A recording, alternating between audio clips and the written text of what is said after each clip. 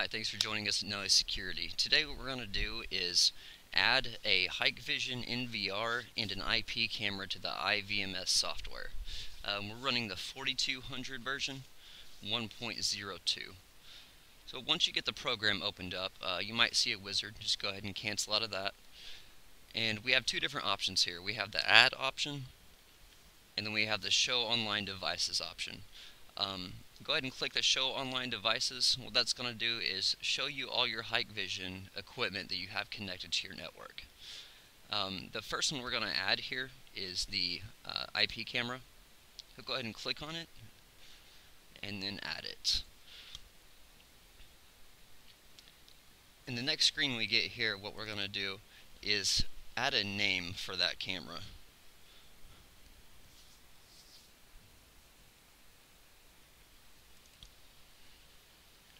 And then go ahead and put in your username and the password.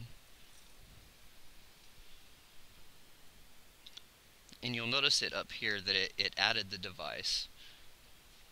Now the next thing we're going to do is add an NVR. It's the exact same way.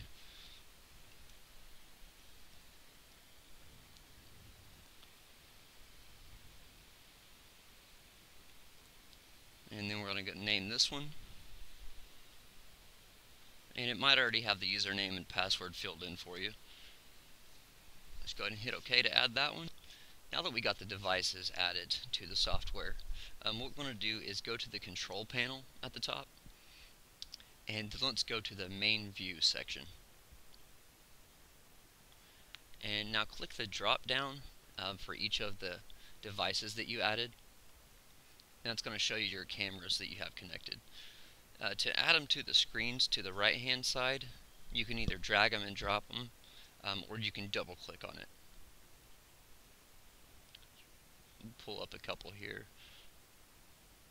And that's how you add an NVR and an IP camera to the iVMS software. Next, what we're going to do is show you how to set mainstream or to change it to substream. First, what you want to do is right click on the device, and then let's click the substream option.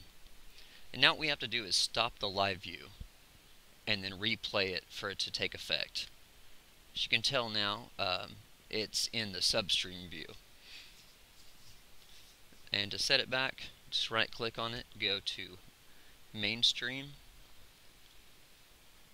stop your live view, and then replay it to set it back to mainstream.